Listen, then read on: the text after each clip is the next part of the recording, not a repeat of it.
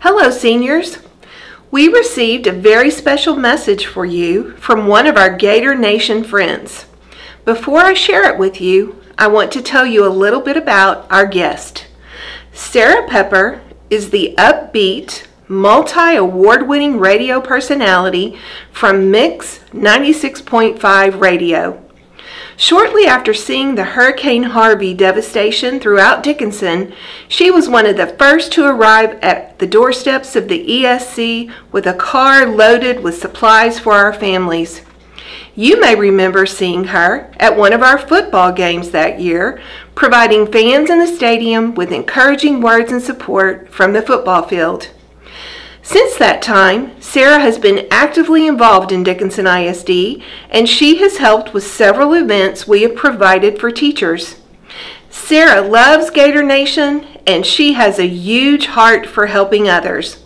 Knowing the disappointment you are experiencing because the COVID-19 pandemic has canceled once-in-a-lifetime events, she prepared this special message just for you.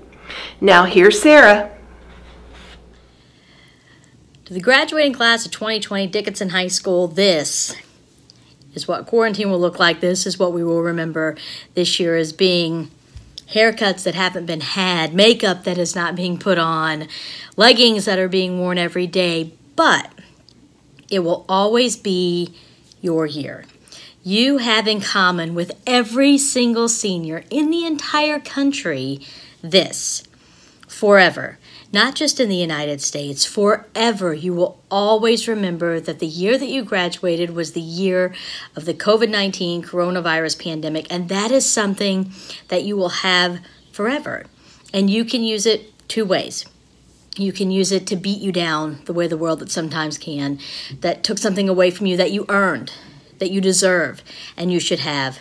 Or you can use it as your catapult, as your motivation to do something and change the world. I was talking to my mom the other day, and she reminded me that in 1937, my grandmother also did not get a walk across the stage for her high school graduation because the small town that she lived in flooded.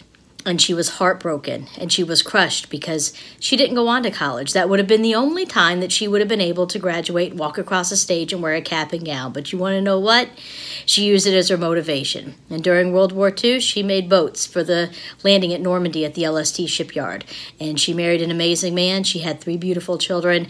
She had 9 grandkids, 6 great-grandkids, and lived to be 95 years of age. And the one thing that she said as she got older was the memories she made throughout her life surpassed the moment where she would have walked across the stage. So she used it as her motivation, as something that she never forgot, that she always remembered, but she always knew that other people that were her age always remembered the flood of 37 because they all shared that in common. I know that that is no comfort to you right now because what you want to do right now is walk across that stage. You want to be with your friends. You want to enjoy that time. You want the moment that you have earned. And if I could move heaven and earth to give it to you, I absolutely would. But I can only leave you with this advice. Life has a crazy way of kicking you down in a moment where you think that you have earned something and you want something. And sometimes life takes that away from you.